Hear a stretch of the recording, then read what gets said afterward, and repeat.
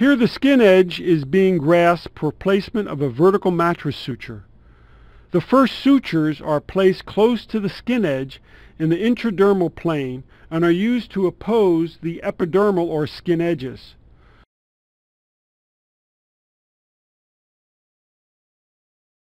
The second throw is placed on a line formed by the first throw, but approximately 4 to 5 millimeters posteriorly, and placed full thickness through the skin.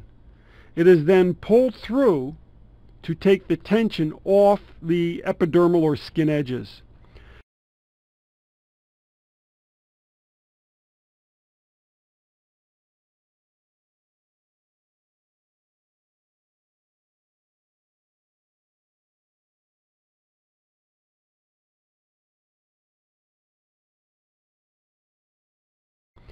The free suture edges are closed, and one can see the resultant eversion of the skin edges with this suture technique. The skin edge eversion is one of the keys to getting good wound healing without broadening of the scar or producing a hypertrophic scar.